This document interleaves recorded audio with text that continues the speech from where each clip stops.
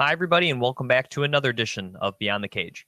I'm your host, Jim Graham, and joining me today on the line, we have a special guest. He will be in the main event of UFC on Fox in New Jersey, Saturday, January 30th.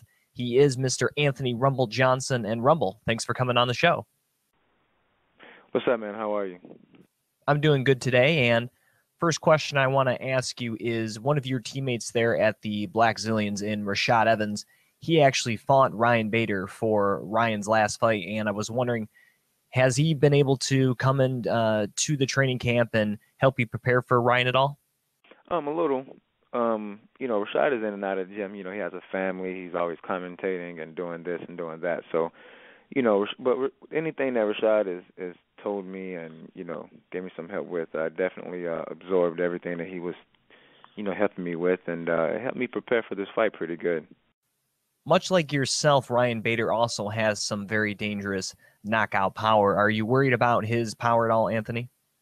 No, I try not to worry about things like that. If it's going to happen, it's going to happen. I'm not boo the fool. I ain't going to just stand there and let him hit me in the face and try and knock me out. But, there's always a possibility you can get knocked out in any fight. Ryan Bader is also known for his wrestling, former All-American at Arizona State. So are you worried about the threat of the takedown? No, not at all. I'm well trained for this fight, so we'll see what happens.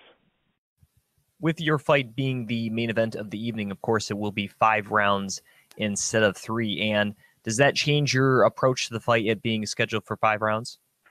Oh yeah, definitely. You got to push a little bit more and pace yourself a little bit more when you have 5 rounds. But nothing that I'm not used to already. So, we'll see how it goes. I'm not used to going 5 rounds. I've only been 3. So we'll see what 5 rounds do to me. Now, you have been in the main event before, Anthony, but does being in the main event add any more pressure to performing out there? No, not at all. No added pressure. Want to get your thoughts on some of the other participants at UFC New Jersey, starting first with the young kid, just 19 years old, Sage Northcutt. What do you think about this kid, Anthony? I think it's awesome for him. He has a big opportunity right now. Kid is blowing up pretty fast. He's got the look, he's got the style. He has a ton of talent. So I hope he goes far. The co-main event of the evening will be in the heavyweight division as Ben Rothwell takes on Josh Barnett. How do you see that one playing out, Anthony? I don't know, man. Barnett is he's a vet, even though Ben is too. I like Josh's style. You know what I'm saying? He's very good at what he does, and so is Ben. But we'll see, man. This is a fight. It's very hard to pick who's gonna win. Ben isn't a slouch, and neither is Josh. So I don't know who's gonna win, but I think the fans are definitely gonna get what they deserve. Jim Graham talking with Anthony Rumble Johnson. You can follow him on Twitter at Anthony_Rumble. And Anthony, as you prepare for this main event against Ryan Bader, you're most likely to get a title shot if you are victorious. Do you think that is the case? No, I haven't thought about anything except Ryan Bader. Whatever happens after that is what's supposed to happen. Everything else is just, it's whatever to me.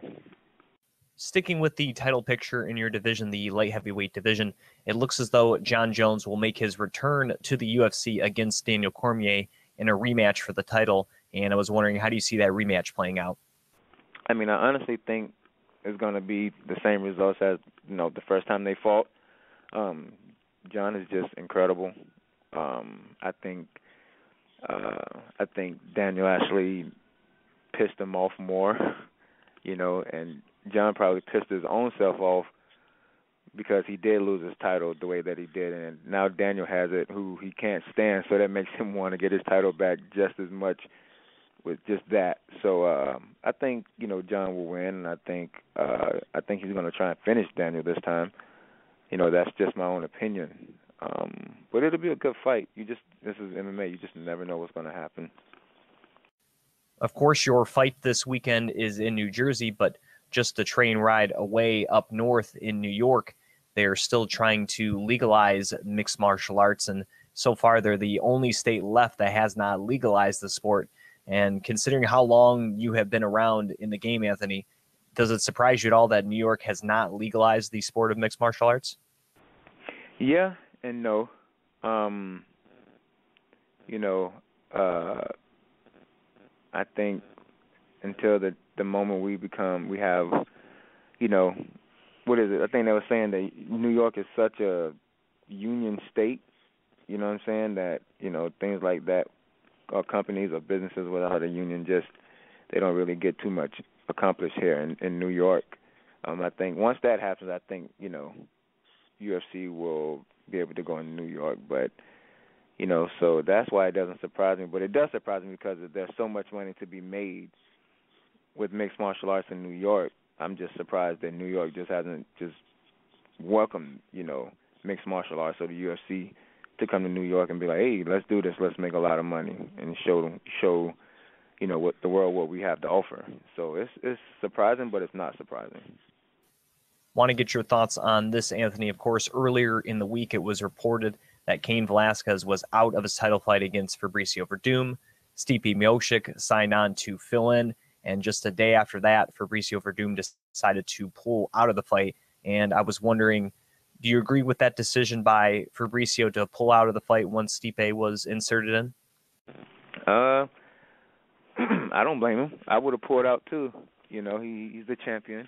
He was preparing for another guy, and the guy got hurt, and you got, what, 2 weeks, basically 2 weeks or something like that before, you know, your title fight, and they change it up. I would think and pulled out. You know, so I think he did the right thing. I feel bad for how you say his name?